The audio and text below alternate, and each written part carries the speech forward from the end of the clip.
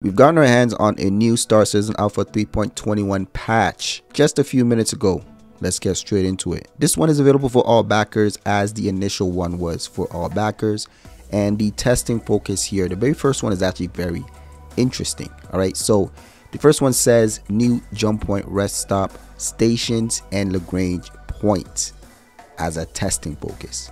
Reason why I'm bringing this up is there's been a lot of people bringing up the idea that jump points were accidentally put in, and it wasn't intended for the 321 branch. And right here, the fact that CIG is making this a testing focus means that it was intended to be in there.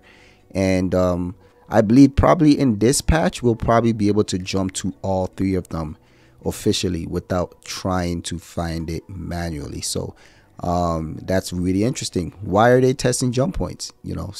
So next is legal and illegal mission, retrieve consignment, new illegal mission, Korea steal evidence, repel raid on Orison, new Crusader platform, driver remote, turret, quality of life improvements. They have quite a bit of known issues. Not going to go through them in this video. And under new features, it says new jump point rest stop stations and Lagrange points.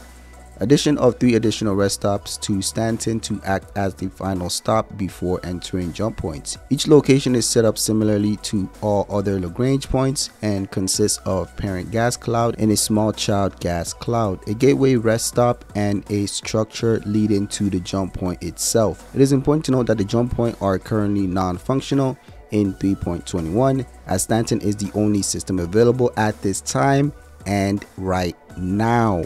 These 3 stations with jump points that lead to Stanton system are the Pyro Gateway, the Magnus Gateway, and the Terra Gateway. As we all know, under feature update, they've done a polish and bug fix pass for the retrieve consignment and the SPK steal evidence mission, and they also fixed multiple issues with mission progression.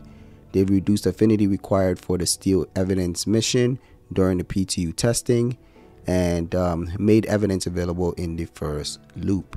On the bug fixes, it's pretty short. The first one says AI NPCs can begin to float while standing within a usable, and that is fixed. And this one is regarding the vehicle HUD. It says toggle power on and off, changing weapon groups doesn't respond to mouse clicks, so that's been fixed.